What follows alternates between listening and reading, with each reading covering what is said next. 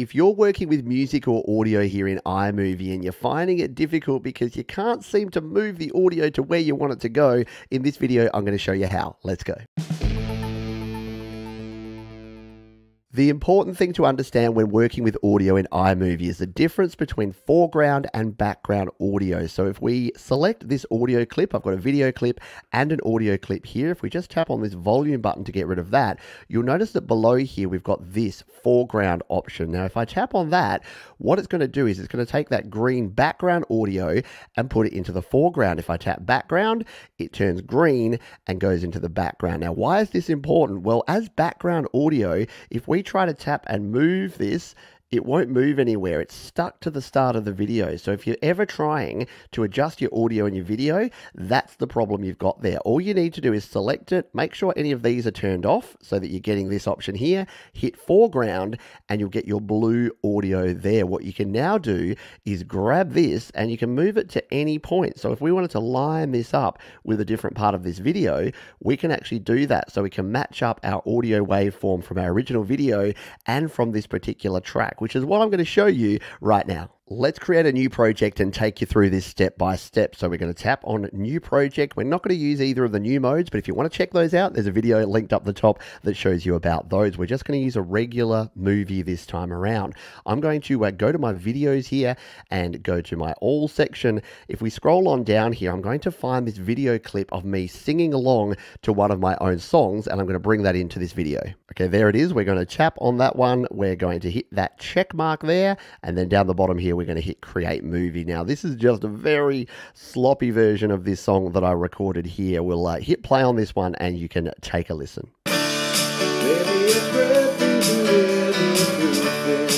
There you go. So I'm singing along to the playback of that audio. So if I wanted to turn this into a music video, obviously I don't want this dodgy iPhone audio. I want something a bit better quality. So what I'm going to do now is actually bring in the audio file. To do that, I'm going to come back up here to my media. This time I'm going to tap on files, but actually before I do that, I need to switch over to audio here. So we'll change that from media to audio. This time I'm going to go to my music and I'm going to scroll on down here to files because I want to select a specific file from what I've actually exported here. We'll scroll down and we'll find this one here, the mastered version of this particular song, and boom, it throws it straight in there. Now, the first problem you're going to see here is what has it brought it in as? Background audio. So the first thing we need to do is switch that around by tapping this foreground button. It's going to turn blue, and now we can actually adjust that. So now if we need to move this around, which is what we're about to do, it's going to allow us to move that audio to wherever we want it. Now, for the next part, I'm going to grab two fingers and zoom in on this because what we want to do is we need to find the point where this song actually starts, because you'll notice here that my original version has this count in, whereas this version actually starts straight away. If we want to see that, if we tap on this one here, what we're going to do is we'll just turn the volume down on this. So we'll put the volume to 0, and it's actually pretty cool here in iMovie. You can see it actually changes your waveform. So we'll put the volume to 0 on that one. The original audio sounds like this.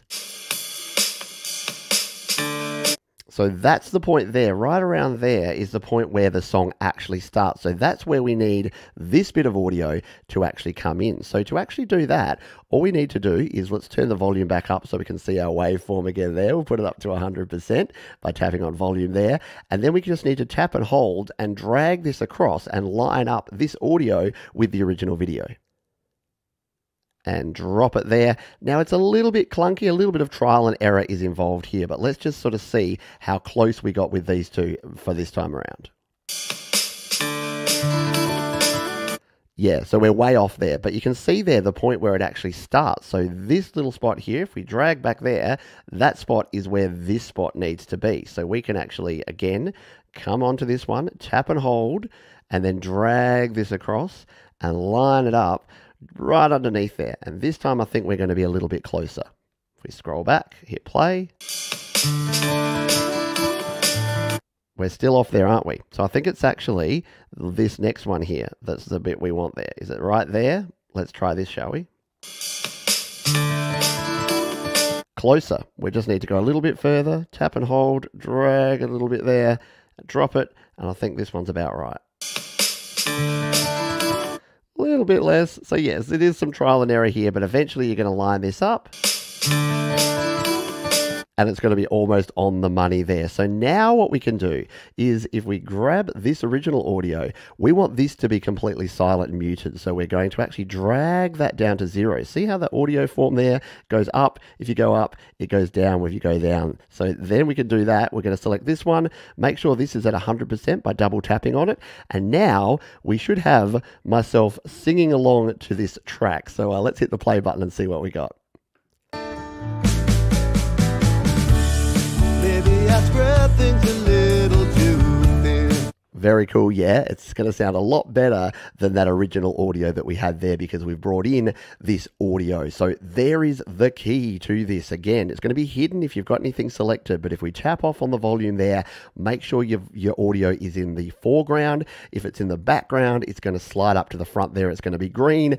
It's going to be no bueno for your controls there. There's a heap of other videos here on the channel all about audio and using music and audio here in iMovie, so check those out up the top there and down in the description, and I'll see you next time.